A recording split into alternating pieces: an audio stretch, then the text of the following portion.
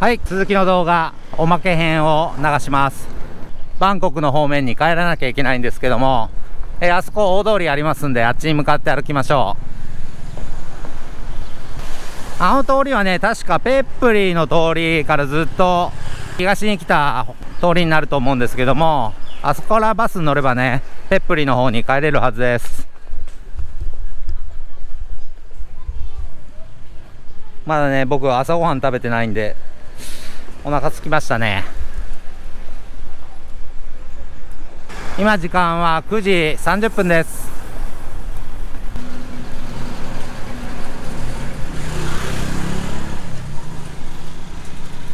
おしゃれなカフェも結構ありますよ。天気がちょっと怪しいんでね、早めに移動しましょ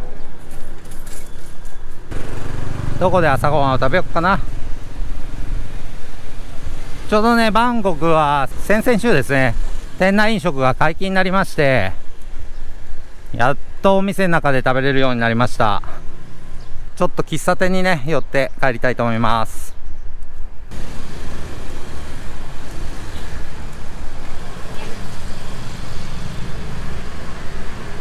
パタナカーンですね。今バンコク方面に向かって歩いています。大通り出るとね、やっぱ華やかな感じになってますね。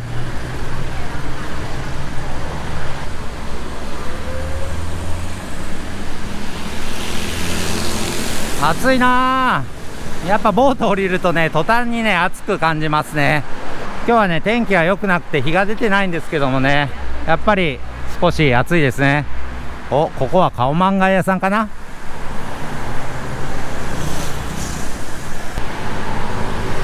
あー、ボートヌードルかな。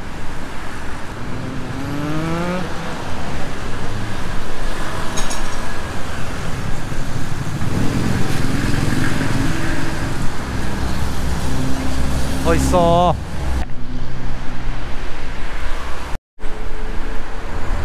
タイのガソリンスタンドです。まあ日本とほぼ変わらないですけども、タイにはね、セルフのガソリンスタンドはまだないですね。店員さんがね、こうやって入れてくれます。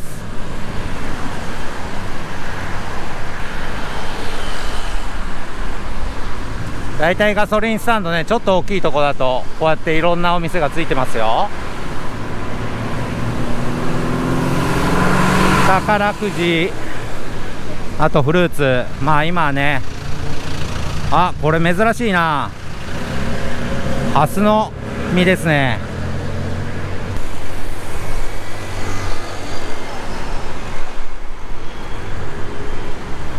リカー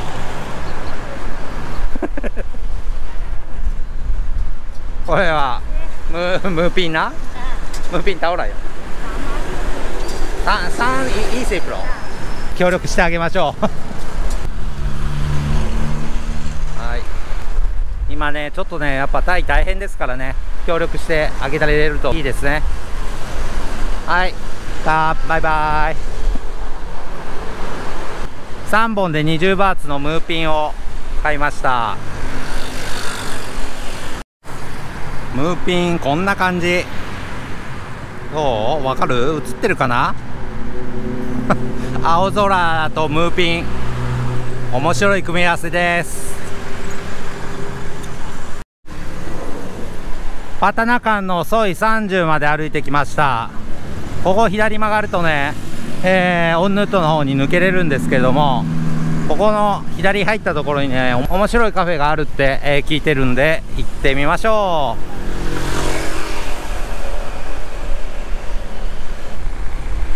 う。ありました。やってるかな。こうね、郵便ポストが、日本の郵便ポストがあるの。建物カフェ、ショップショーケース。はい、こんな感じのカフェです。それでは入ってみましょう。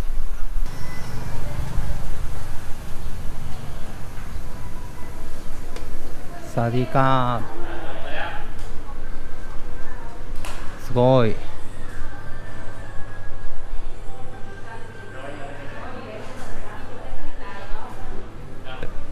あ、来た。バンコクで有名な方いらっしゃいました。ガタさんです。サワディーカー。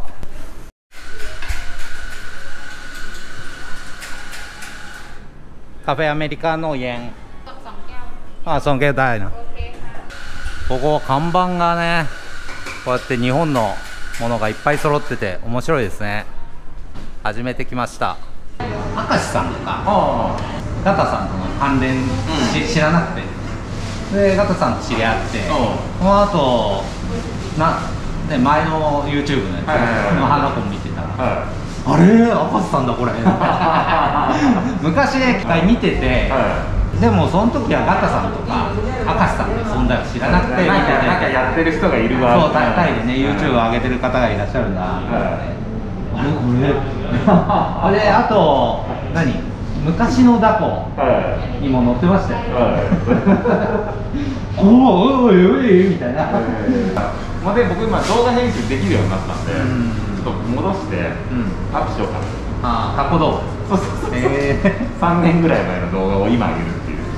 だから今日ね行きたいんですけど、今年そのエアアジアの乗り放題チケット買ったんですよ。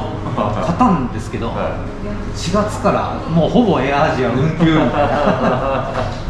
で前ツイッターにも上げたじゃないですか。チェンカンに行く予定だったんですよね。この先週ですかね、行く予定だったんですけど、向こうからキャンセルです。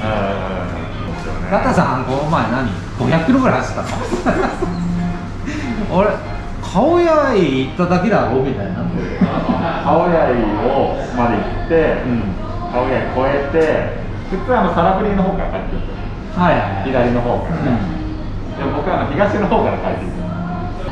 チャチュンサオの。そう、チャチュンサオ系304とか行って4時間かかりました。いやまあ日帰りで500キロすごいよ。これでも良くないですか。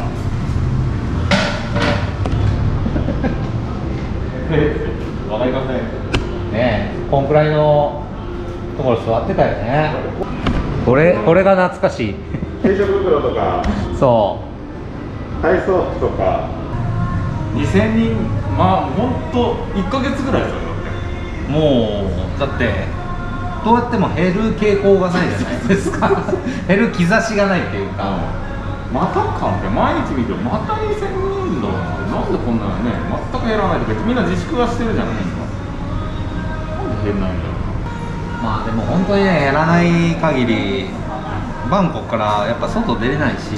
確かにね、なんか本当に気軽感もないというか、ブワーってなんか何ですか、ハンガーみたいな山。俺ねそれ見たことある。なんかで多分行きたいところリストに入ってるかもしれない。これでしょ。あ、そこ。あ、そう、ここね行こうと。1泊2日で上がると超大変ね。いやでもね30分ぐらいで上がれるらしい。いや、そこ行こうと。また誘ってください。ぜひぜひ。すいません、今日はどうもありがとうございます。とんでもございませんでした。ということでガタさんでした。チャンネル登録よろしくお願いします。はい。それじゃあはい。ということでガタさんのチャンネル登録もよろしくお願いします。今日はどうも動画最後まで見ていただきましてありがとうございました。またバイバーイ。